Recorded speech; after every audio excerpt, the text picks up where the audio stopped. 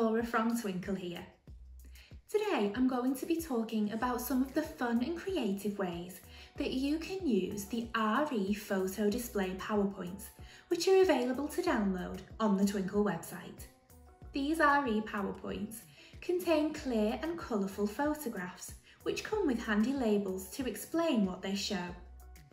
They cover a range of areas of learning in RE, from the Hindu festival Holi to the Jewish festival Purim, and many more. The photos on these PowerPoints are great printed and stuck up as part of a display, and are a great way to immerse learners in religious education. They also make great discussion starters. Why not ask learners to explain what they think is happening in one of the pictures? You could print it out and have them write their ideas around the picture. Or you could write a short explanation of what's happening in each picture.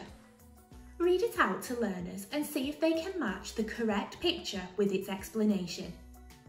When learners are a little bit more confident using the RE picture PowerPoints, you could ask them to write their own sentences to sum up what they think is happening in one or more of the photos.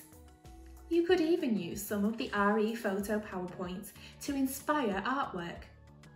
This Rangoli Patterns photo PowerPoint is a great way to get learners more familiar with the Hindu festival of Diwali.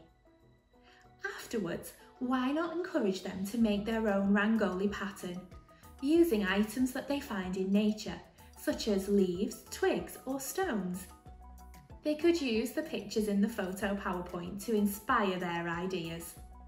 I hope you enjoyed exploring some of the fun and creative ways that you can use these RE photo display PowerPoints, which are available to download on the Twinkl website. Thanks for watching. Goodbye.